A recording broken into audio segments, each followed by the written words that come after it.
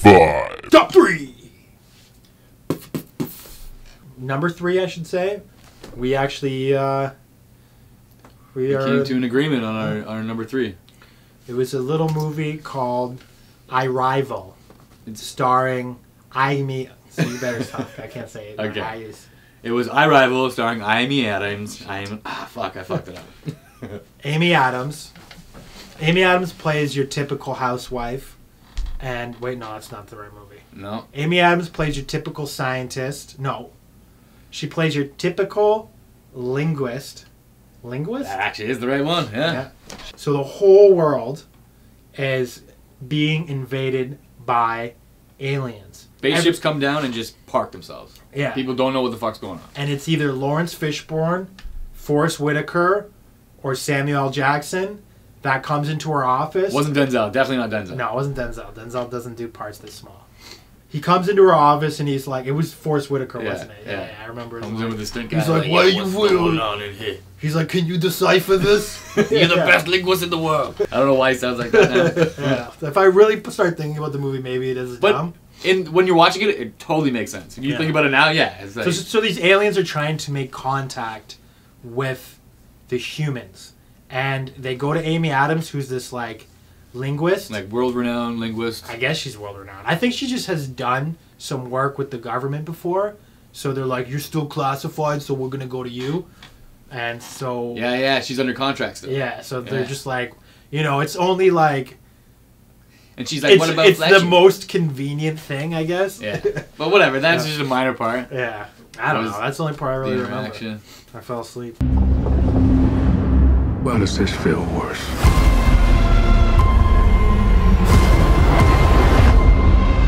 Delivered some very brilliant performances one by Amy Adams. I guess fucking Jeremy Renner. Jeremy Renner was alright. He always kind of plays like a pretty basic bitch. Yeah. That director, Canadian director, Dennis Villeneuve. Yeah, he's from Quebec. But he's dope. And gets you excited for Blade Runner. I'm sure he's going to do some good shit. My number 2 movie of 2016 is pretty obvious. I'm sure it would come up on a lot of top 5 lists of regular ass people who saw movies. And that movie is Rogue One, a Star Wars story. Dun, dun. Make a real difference.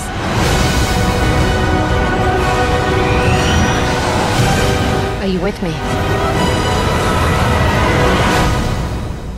All the way. It's a prequel to a prequel. No, it was supposed to be its own standalone story, wasn't it? It's a prequel. They don't put it in the timeline, do they? Yeah, it's in the timeline. They do? Yeah, it's like 3.9. I thought this was like the one right before 4? Yeah. It's in the realm. Yeah, but it's in the Star Wars world, but it's not a Star Wars movie. It's a Star Wars Star story. Wars movie. It's a Star Wars Rogue One. Star Wars and but they claim it as not part of that. I don't know. It was like a spin-off.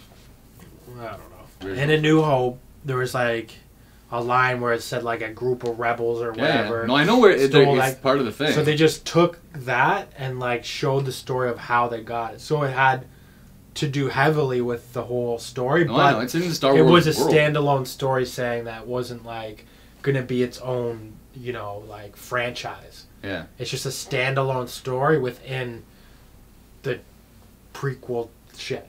So it's a prequel. That's what I'm saying. It was a prequel. Yeah. Yeah, but like it wasn't. It happened in that part of time. Yeah, but it wasn't. It's not a Star Wars. Like it's a Star Wars world. Episode 6 or 7. That's what I was trying to say. It was like they were just squeezing it in, marketing it like it's a thing. But that's a minor thing that I was like a whatever about it. Yeah. There was a lot of different cultures represented in this movie. I like the strong female characters. I like how they had like Princess Leia up in that bitch before she died and shit. What can you say that hasn't been said about this fucking movie? It was just a good movie that got me back into the Star Wars world. I like to rewatch things. Like currently I'm rewatching Making a Murderer right now because I'm trying to be a detective. Taking notes? I'm taking notes, being like, I'm going to get Avery off. No, I'm going to get him off. I'm going to visit him in prison. If I can't get him off, I got to get him off. So this is giving me a lot of incentive. And that, my friends, is my number 2 movie of 2016. Alright, well, let's play some Themes from Manchester by the Sea, because that's my number 2. My heart was broken, and I know yours is broken too. No, you don't understand. There's nothing there. That's not true.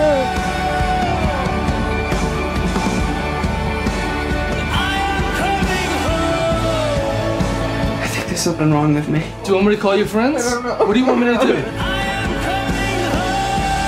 I'm not gonna bother you. I'm gonna just sit here until you calm down. All right, I'm calming now. Would you please just go away? No. This movie was pretty sad.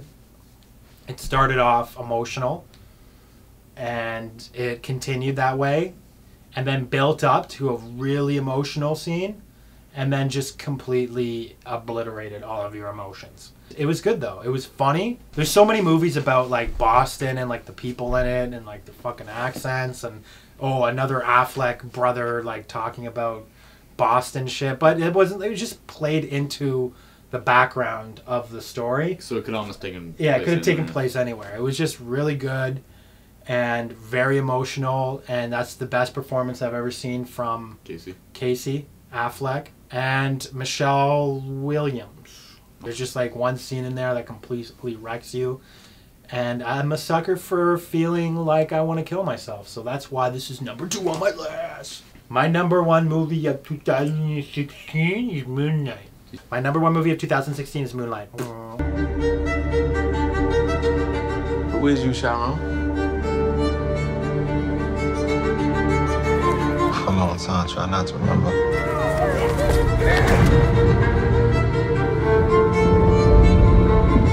Try to forget all those times.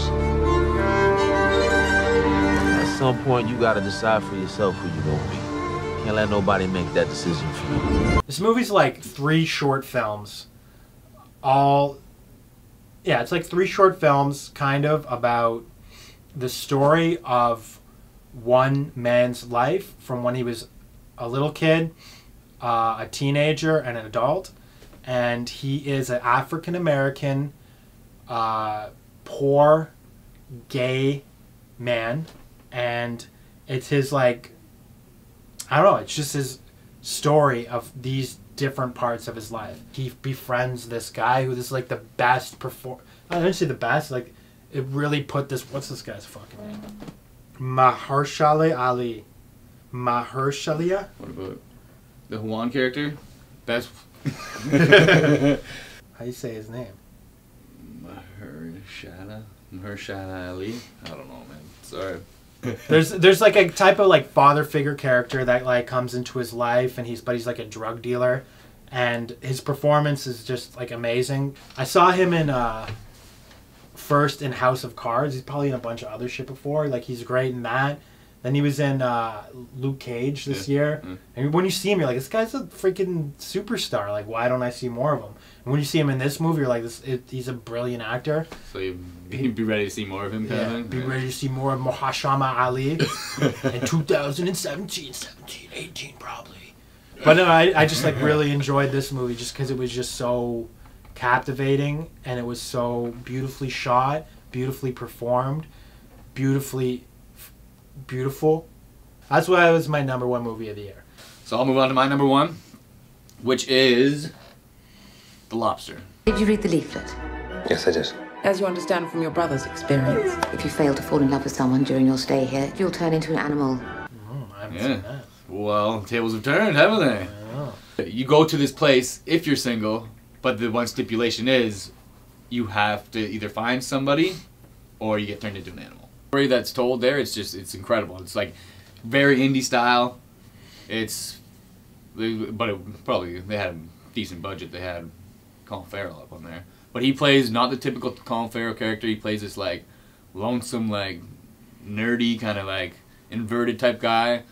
And I think it was like it's about time that he made a comeback. He did the True Detective stuff, which wasn't as good. I liked his character in it. That dark voice. Yeah. Like, hey, you want to come over here? And, it's my gay porn voice. It had some really good moments in there too, where some characters question why they're even there and why they're gonna get turned into an animal, which obviously you would. SWAT, yeah. The Recruit.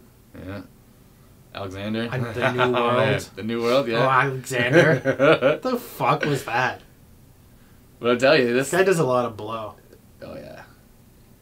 He's a fucking party boy, man. Yeah. Fright Night, he played a fucking vampire. Horrible Bosses, he was funny. He's funny in that. What movie were we talking about? The Lobster. I haven't seen it. You're like a brother to me. Oh, you're my best friend in the whole world. I don't think I'm your best friend in the whole world. It's a really weird movie. Brad likes weird movies. I highly recommend it because it was just a cool experience to see. It was just like a fantasy type movie set in like a real world people. I don't know. It was cool. Check it out. And I just want to point out that I don't like reviewing movies because it's difficult for me to do. I like almost every movie I watch because I can appreciate it for what it is. I like bad movies, good movies. I think they're all pieces of work.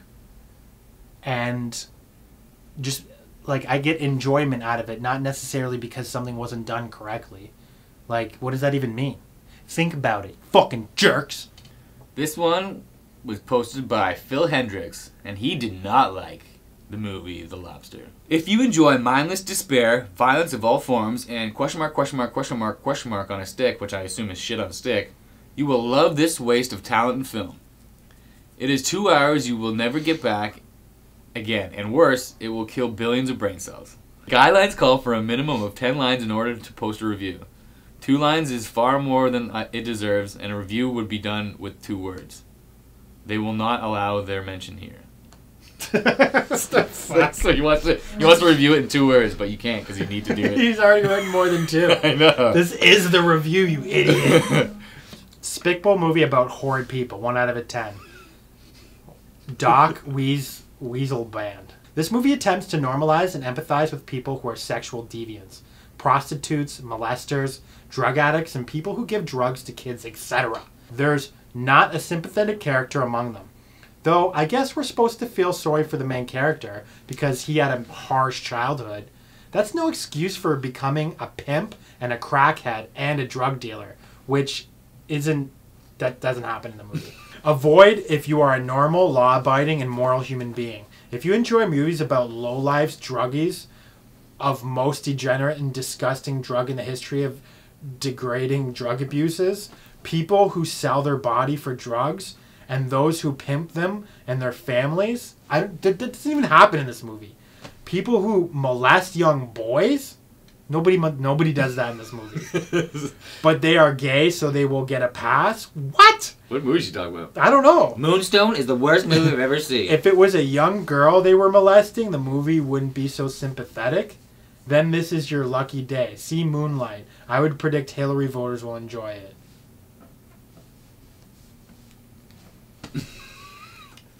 Doc Weasel Band, if you're out there.